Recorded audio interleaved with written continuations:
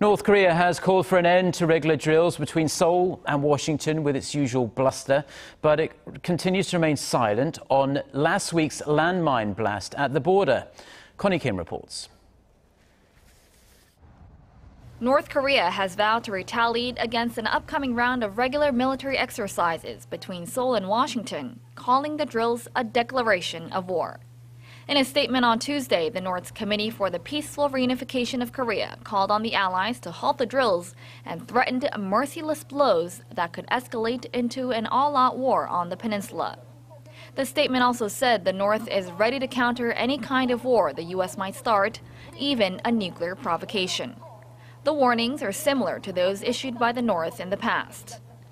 Seoul's defense ministry responded by saying South Korean forces would take immediate action to defend the country against any bullets or projectiles coming across the border. Seoul and Washington are set to kick off the 4-day Ulchi-Freedom Guardian exercise on Monday. The computer-assisted simulation drill is designed to train South Korean and U.S. forces to deal with a range of current and future threats. The drills kick off amid heightened tensions between the two Koreas after a recent landmine explosion that injured 2 South Korean soldiers. Pyongyang has yet to issue a response after Seoul's defense ministry concluded that the North was behind the attack.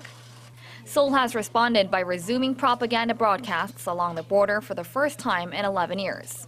It has also vowed further retaliation and continues to call on the regime to apologize for its actions. Connie Kim, Arirang News.